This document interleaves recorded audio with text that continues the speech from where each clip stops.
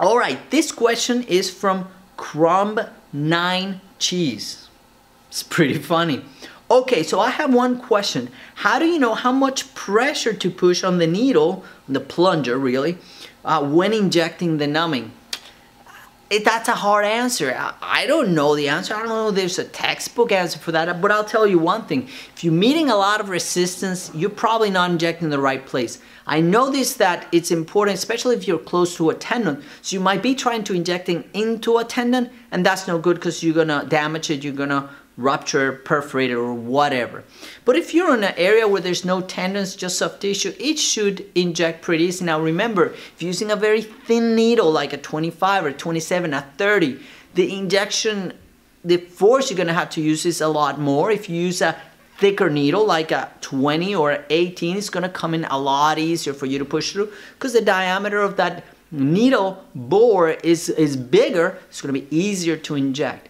Obviously, the reason they asked this question is because in this procedure, the growing abscess drainage, it was kind of really hard to push it in. And that was because this person had previous scar tissue in the area because this had been previously drained a few days before it forms a scar tissue. So I was probably trying to inject right on that scar tissue, and that caused some difficult and pressure in the injection. So the answer is you go deeper, you go more superficial, you go around it and inject around, and when you meet less resistance, that's when you know you're in the right place. For example, when you're doing the thecal blocks, that's the injection right here. It goes into the space and then it diffuses. I actually go deep, start injecting, but I'm meeting resistance. I pull back until the resistance is lost and ejects easy. That's how I know I'm in the thecal space, because that's an open space where the medicine can diffuse through.